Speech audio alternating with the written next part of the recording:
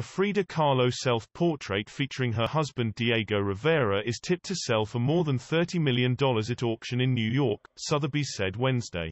Diego y Diego and I, painted in 1949, is poised to shatter Kahlo's current auction record of $8 million set in 2016, the auction house said in a statement.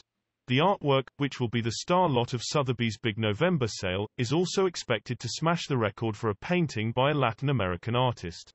Los Rivales, a 1932 work by Rivera, with whom Kahlo had a passionate and tumultuous love affair, is currently the most valuable. Christie's sold it for $9.8 million in May 2018.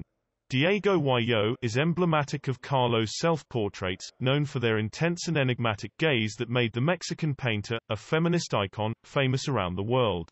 In the painting, Rivera's face appears on Frida's forehead, above her distinctive eyebrows and dark eyes from which a few teardrops fall. The depiction of Rivera, who at the time was close to Mexican actress Maria Felix, as a third eye symbolizes the extent to which he tormented her thoughts, art experts say. Kahlo and Rivera married each other twice. She died aged just 47 in 1954. Diego y last sold at Sotheby's for $1.4 million in 1990.